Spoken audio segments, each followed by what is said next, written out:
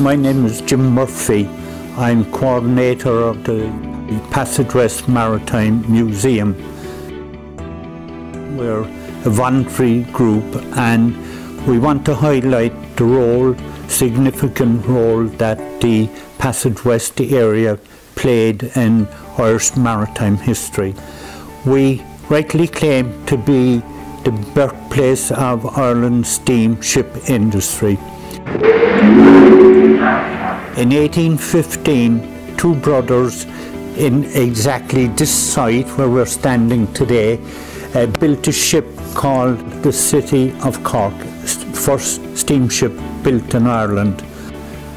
If I was standing this spot in 1815, I would be underwater, because this museum is built on the site of the Hennessey Brothers shipyard.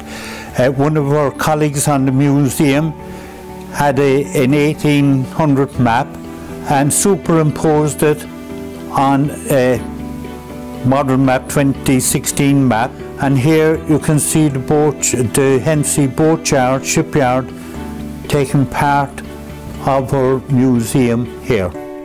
A local Cork businessman, Mr. Perrott, of Hive Engineering, took an interest in that. He was already doing steam engines for collieries and windmills, etc.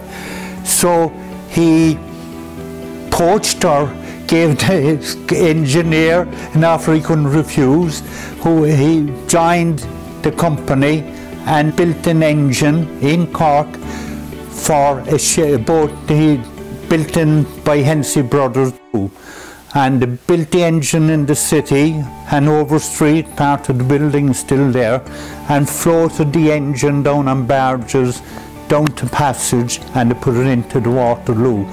A unique sole Cork construction. So we're in the actual spot where the ship was built over 200 years ago.